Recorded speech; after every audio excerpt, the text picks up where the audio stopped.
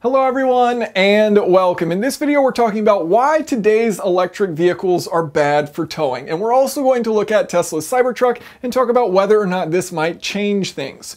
Now, I'm not here to bash electric vehicles. In fact, I think they're far better than most people give them credit for. However, I do think there are two major problems with today's electric vehicles. The first one being price. They are still quite expensive. And then the second one being energy density. Energy density meaning that the batteries are still very large, they weigh a bunch, and they don't hold all that much energy.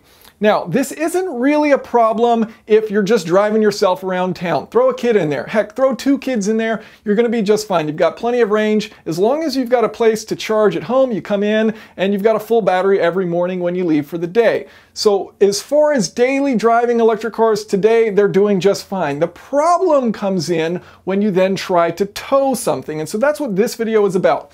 And I know looking at this, this looks like an absolute mess, but really the only thing all of this is showing here, this mess of numbers, is energy equals force times distance. That's the only thing we're interested in here, is how much energy is required to move around this electric vehicle and how much energy do we have. So if nothing else that you get out of this, we're just looking at force times distance. That's a pretty simple equation. I think everyone can follow along with that. Give me 65% of your attention, and I think this is going to blow your mind. The conclusions of this video are very cool, so I encourage you to bear with me here. So the first thing, for a little bit of background, we're going to look at several different vehicles. So the first thing we're looking at is energy. How much energy do each of these vehicles have on board? So we're starting with our Model X P100D. It has 100 kilowatt hours of energy sitting in that battery pack. Next, we have the Tesla Cybertruck, and so we're going to assume that the 500-mile range version of this with the tri-motor is going to have about double the battery pack of this Model X P100D, so about a 200 kilowatt hour pack. That's pretty consistent given its range. And then we're going to look at something different, an internal combustion engine in the form of a Ford F-150, which has two gas tank options, a 23-gallon tank and a 36-gallon tank. Now, 1 gallon of gasoline is the energy equivalent of 33.7 kilowatt hours, meaning this Ford F-150 with a full tank has either 775 kilowatt hours worth of energy with the smaller tank, or 1,200 kilowatt hours worth of energy with the large tank. So you can see there's an enormous difference in how much energy you're starting with at the beginning of your journey. Then we look at range, and this is where electric cars really start to shine. So we see that our Model X can travel about 330 miles. Cybertruck, they're estimating about 500 miles. Ford's range, given its combined 19 mpg with the EPA rating, multiplied by the gallons that it has on board, it's looking at about 437 miles of range with the smaller tank, 684 miles with the larger tank. So what does this mean? Well, our Cybertruck, with about a fourth of the energy of the F-150 here, the one with the smaller tank, is able to travel further. So it's insanely efficient. That's what's so cool about electric cars. They're so dang efficient versus these internal combustion engines. They have all this energy, and what do they do with it? The same amount of work that an electric vehicle does with it. Okay, so let's say we want to go camping. Everyone loves camping, right? It's fun. So we're in the city, we want to get up in the mountains and enjoy some time out in the woods. So the mountains are 100 miles away and our city is at about sea level, and the mountains are, let's say 1 mile up, 5,280 feet. So the distance we're going to travel, this is on about a 1% grade. You can do the math, Pythagorean theorem. It turns out it's about 100 miles because we're going super far this way, not that far this way. So we're going over to this campground here up in the woods, and we need to figure out, to travel this 100-mile distance on this 1% grade, how much energy does it take? And remember, this all comes back to this equation right here. So we already know the distance we're traveling. We're traveling 100 miles, or about 160 kilometers. We just need to figure out what is the force required in order to push this system, our little truck and our trailer, our camper, up to the campground. Now, I didn't tell you guys that this video requires a little bit of trigonometry, but trigonometry is gross. That's why I wrote ew. If you do like trigonometry, well, here's the equations for figuring out theta, the degree of our angle here, here's our normal force, and here's the force of gravity pulling back on our system. If you don't like trigonometry, ignore that nonsense. You don't have to know it for the conclusions in this video. Now, for our first example, we are going camping with a Tesla Model X. So there's some variables we need to know about our vehicle. So the Model X P100D weighs about 5,500 pounds. we're going to say we're going to have 500 pounds of cargo. That's, your family, whatever stuff you're bringing. So all the people and all the stuff inside, 500 pounds. Now we're also saying that you are towing a trailer. The Model X is rated for about 5,000 pounds. So we're pulling a 5,000 pound camper along with us.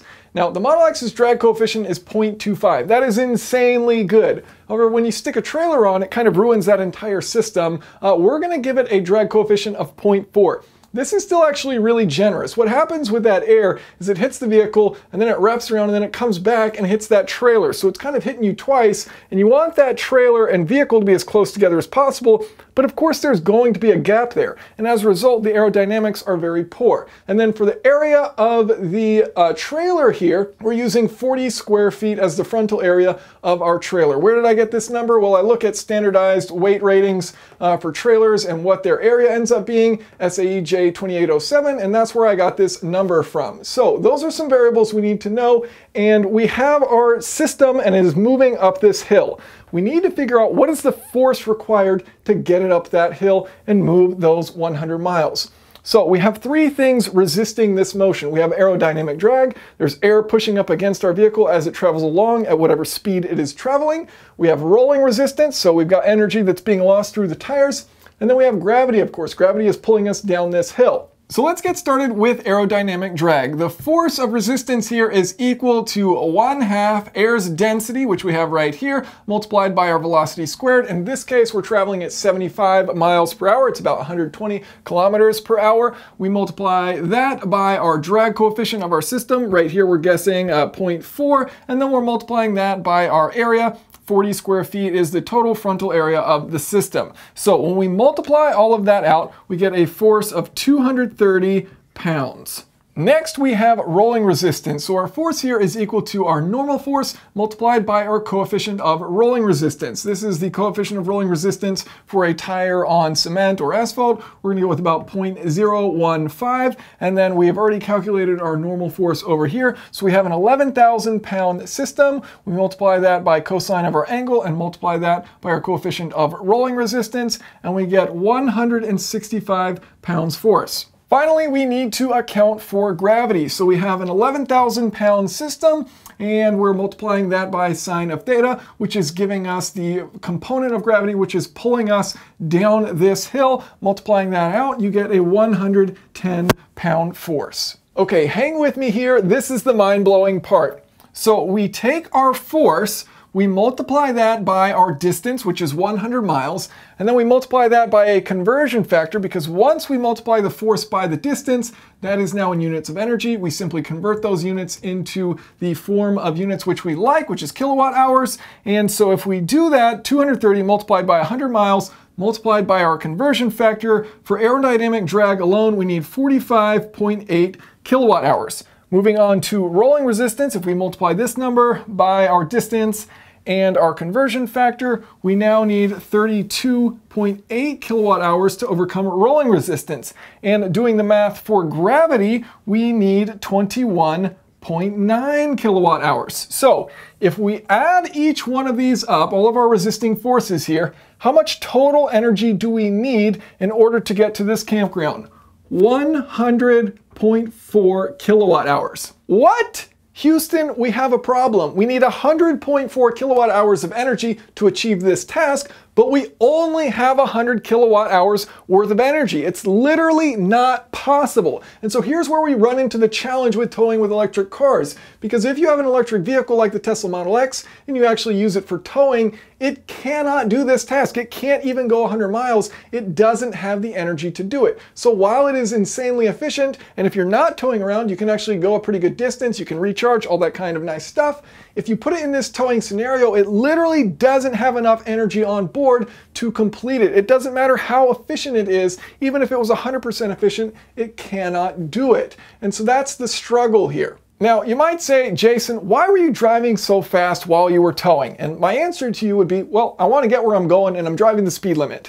But let's say you wanted to drive slower because you think with it while you're towing, you should drive slower. Okay, let's analyze this looking at our entire system moving at 60 miles per hour instead of 75, or about 100 kilometers per hour. The total amount of energy required to do this exact same scenario here is 84 kilowatt hours.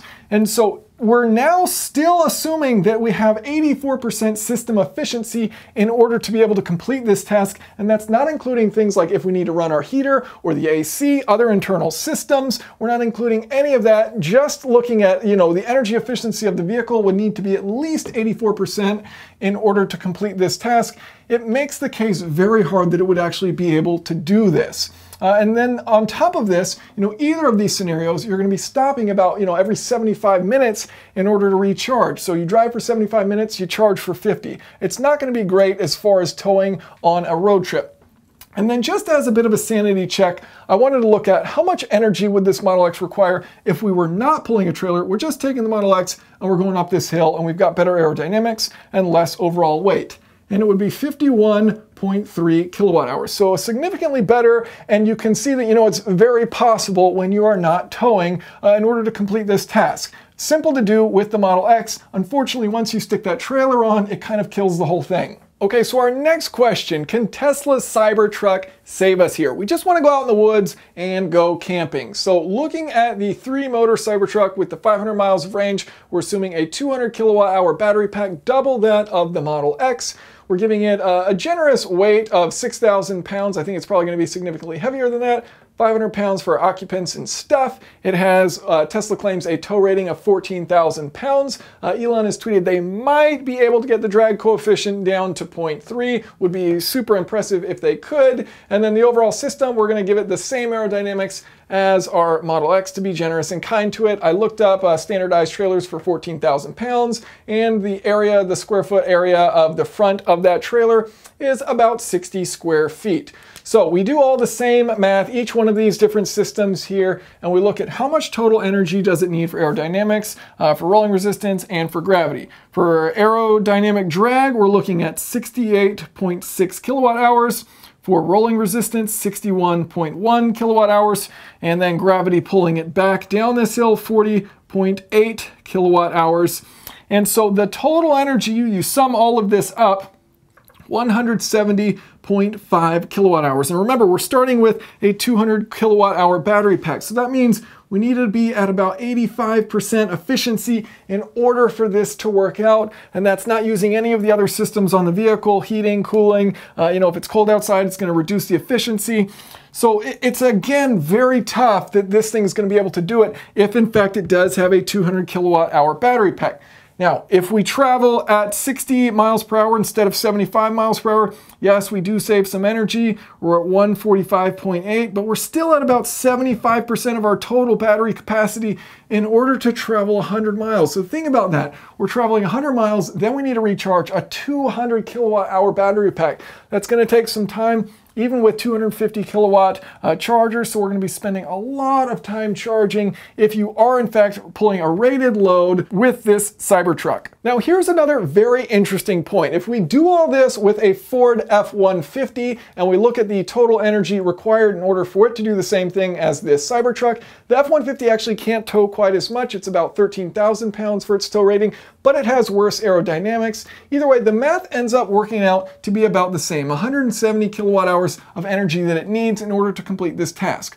But look at how much energy this thing has. It's an insane amount of energy that it starts with. And so as a result, it only needs to operate at 14% efficiency in order to make this task work. So it's able to do it. These things can operate at 14% efficiency, no problem. The thing's going to be able to go these 100 miles. And yes, it's going to be expensive to refill because you're refilling a 36-gallon tank. That's quite massive.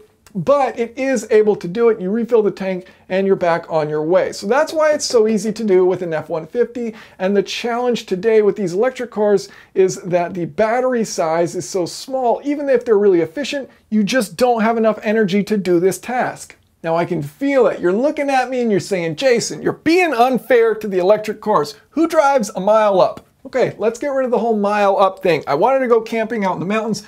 You guys don't want to go camping, it's fine. We're not going camping. We're going to go to Florida and we're just going to drive in a flat straight line forever for 100 miles. So we do this in a flat straight line in Florida with our Model X, with our 5,000 pound trailer. And how much energy does it take? 78.6. Where does that come from? Well, we take the total amount of energy. We don't have to worry about gravity anymore. So we're subtracting this out. We get 78.6 kilowatt hours required in order to do this on flat ground. Still 80% of the battery to travel 100 miles, not that far. Okay, but what about regeneration? Certainly what goes up must come down. So if we're going up into the woods to go camping, once we turn around and we're coming back down this hill, then we get to regenerate energy the whole way back and we have a nice full battery when we get back to the city, right?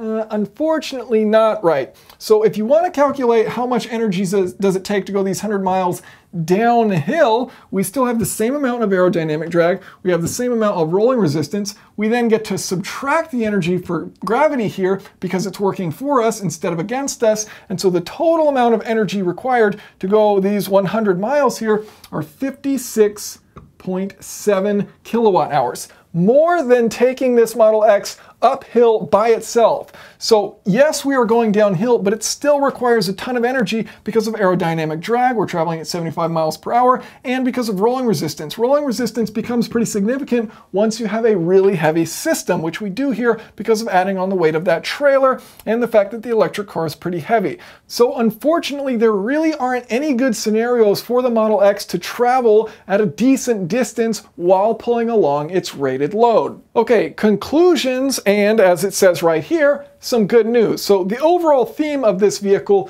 electric vehicles are plenty capable of towing things. They have the torque, they have the ability to do it. They don't have the onboard energy to do it at a meaningful distance. So that is the real challenge here, is that it just simply requires a certain amount of energy to move a mass from one spot to another. And while electric vehicles are insanely efficient, they don't have much energy in them. And so unfortunately, the math just works out where it's very difficult for them to be able to complete tasks like this, especially at rated load. Now, what is the good news? Well, the good news is, let's go back to this Ford F-150 for a second.